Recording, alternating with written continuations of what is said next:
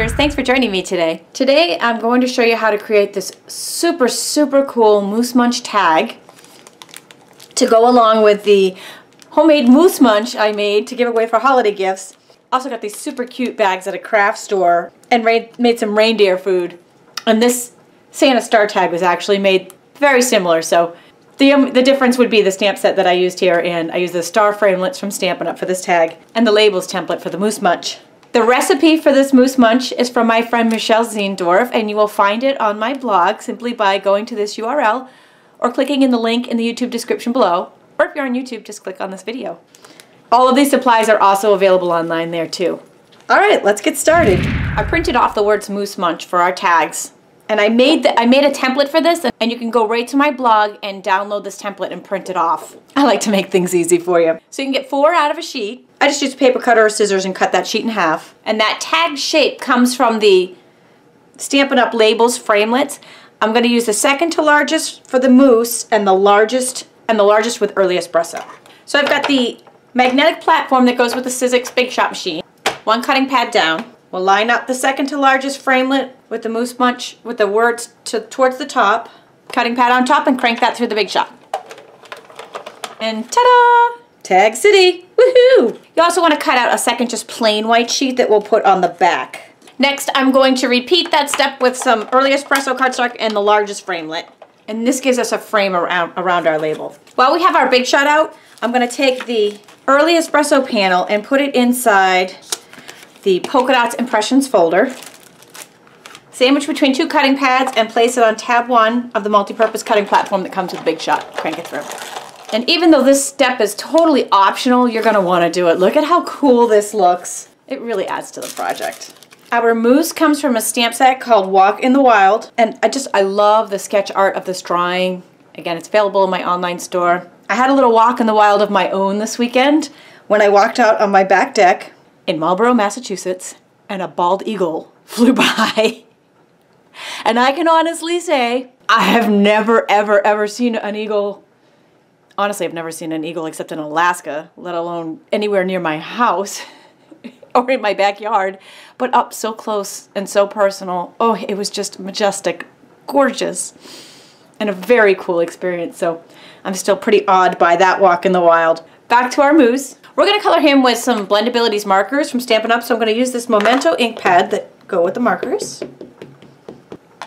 Ink him up and stamp him. It's alright if he goes a little bit off the bottom of the tag, if the grass goes a little bit off the bottom. We'll be using these are brand new Stampin' Up! Blendabilities markers. I'm so in love with them. Starting off with the browns, a lighter of the browns, and coloring the entire moose, even his antlers.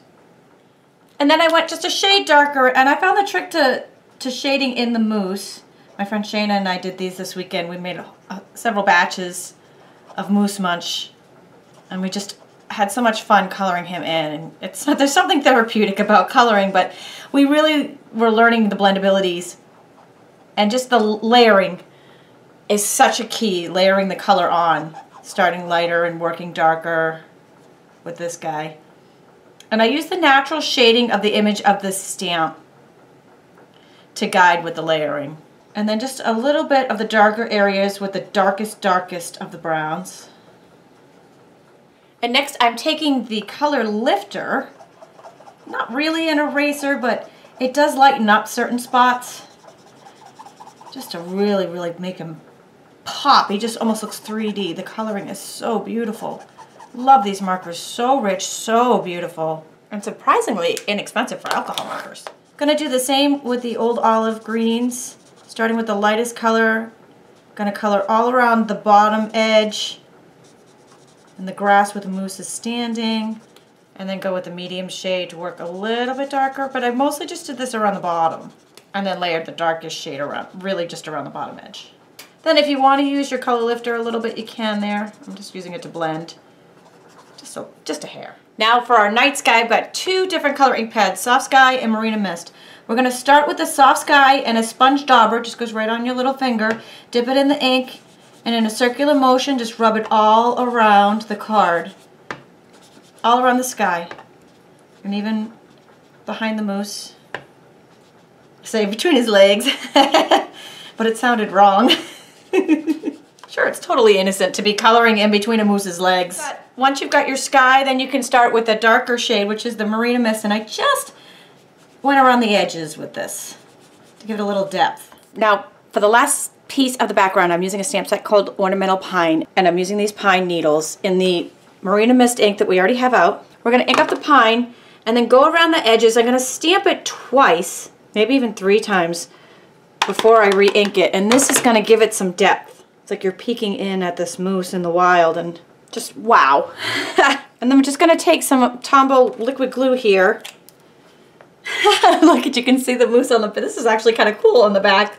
Tombow liquid glue on the back of both our moose and our just plain white label, and just attach them.